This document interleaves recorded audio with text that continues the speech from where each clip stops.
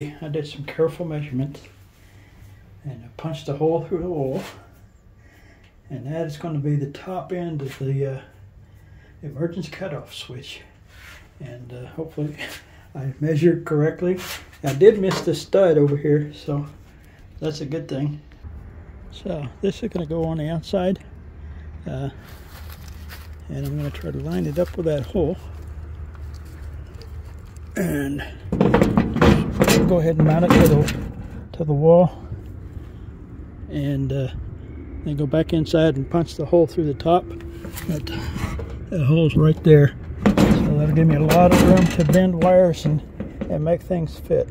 And this is my hole that goes through the wall, so that's going to be perfect. I just finished that out and put a pipe through there, and I am done with this part of it.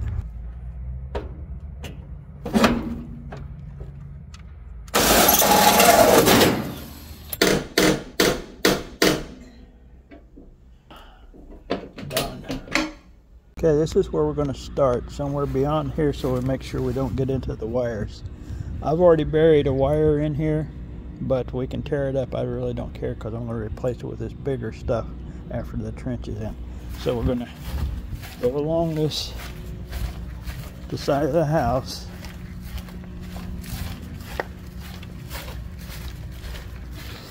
and through this gate, around the propane tank, and then make a left, curved left,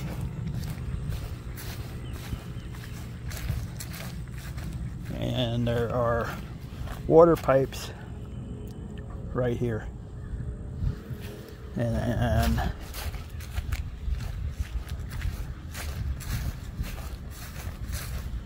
we'll finish up right here. That's 155 feet, I think.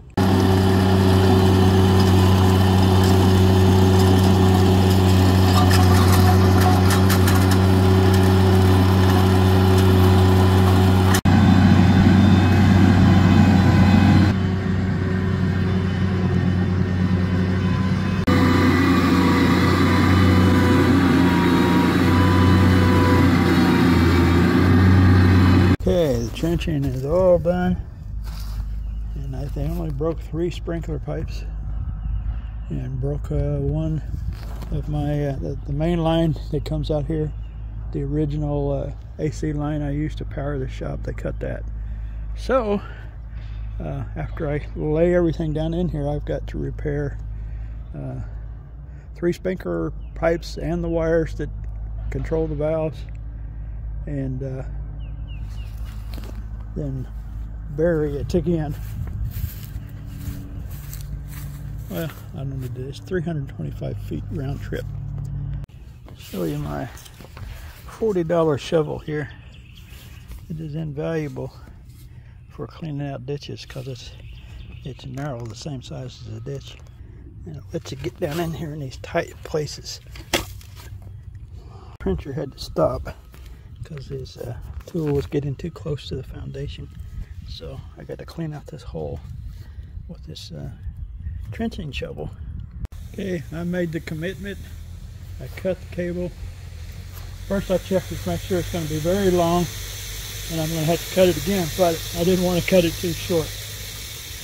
But now I get to wrestle with it to get it through this this thing here, and I think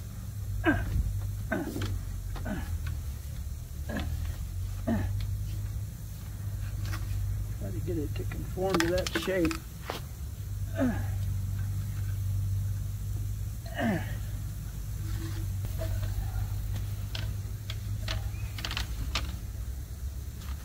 Almost.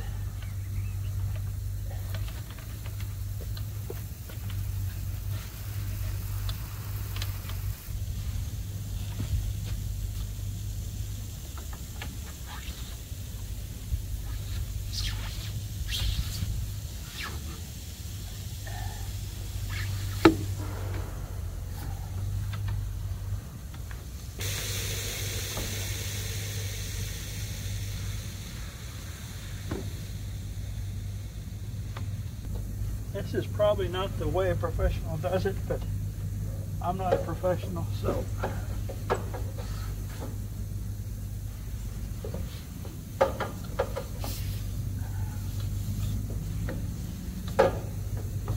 Okay.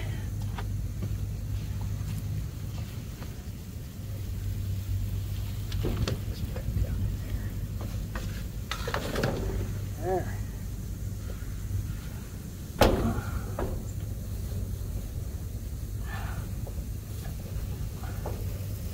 Well, just like a professional. I impress myself sometimes.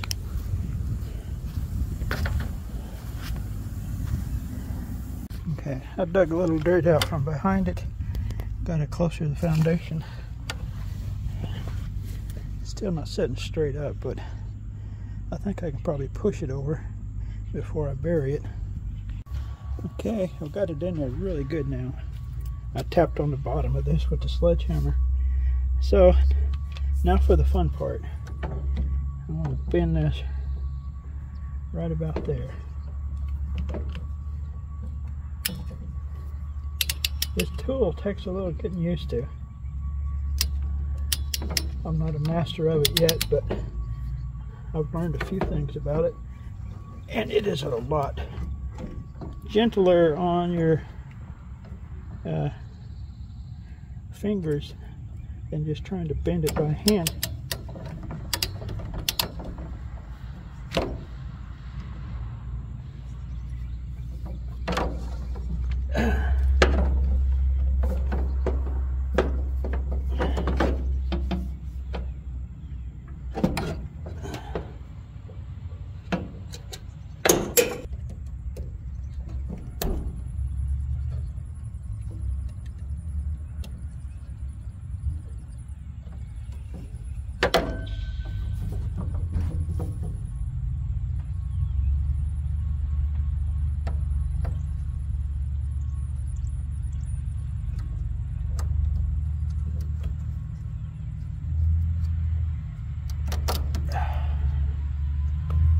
Okay, I need to go get some gloves because I'm not going to bang my fingers up for this.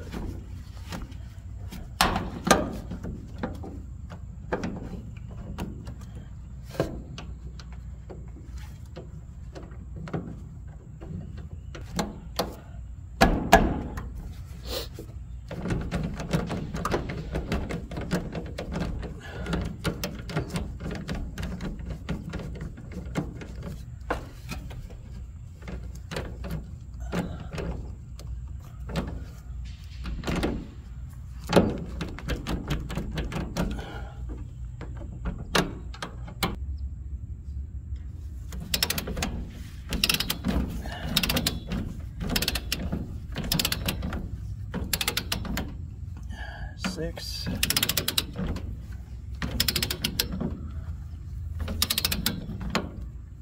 Seven. Getting tight now.